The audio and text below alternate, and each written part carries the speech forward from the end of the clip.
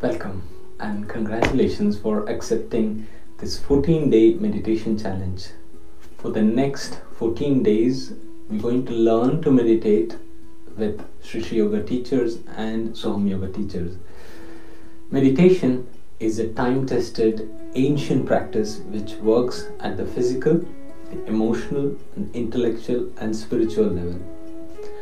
At the physical level, all the stress hormones, the cortisols, the adrenaline, they are optimized, they are minimized, and the happy hormones, the dopamine, the oxytocin, the endorphins, they increase and they have party inside.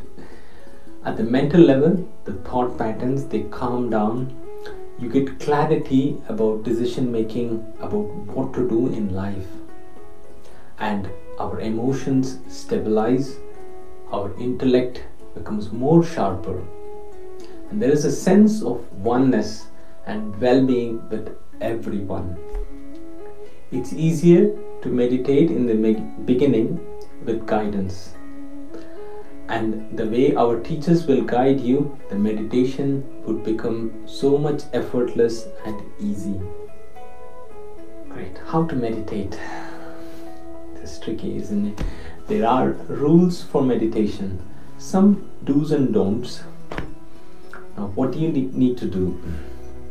First and foremost, how should one sit? You can sit in Sukhasana, the easy pose, in cross-leg position, or you can sit in Padmasana if you can.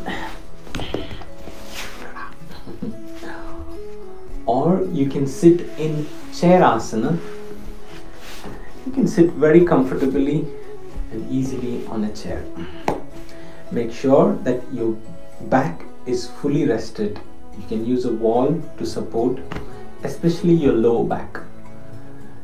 Try to ensure there's no gap between the lower back and the chair or the wall. Then we sit with our back and our head erect as much possible. Shoulders taken back and down so that they are open and not hunchback. Open up your shoulder and the palms can be on the lap, open towards the ceiling. You can have your hands in the way the teacher guides, or simply in Jnana Mudra with your index finger touching the thumb to increase your focus and placing it towards the ceiling. Make sure the body is softened, loose and relaxed so that you're not holding on to any tightness anywhere.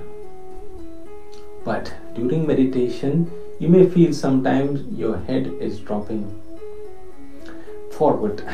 If that is happening on its own, it's okay. Whenever you become aware, you can gently straighten and let go, release. How not to meditate? Meditation is not concentration. You might have read a lot of books or heard some speakers talking about this.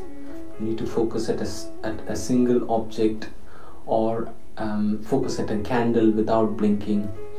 No, meditation is deconcentration. You totally relax and let go.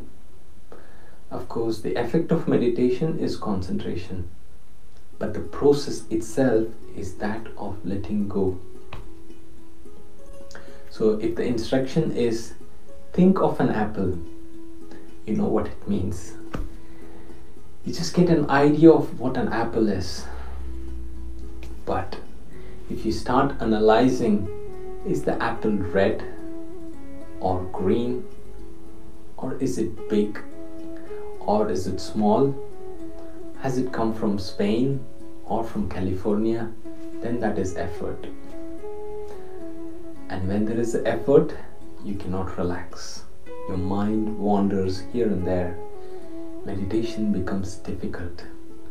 So, being totally effortless, as the words comes from the instructors, you don't have to listen intently.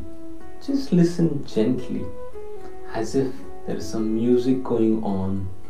The words just fall onto your ears and you relax more and more.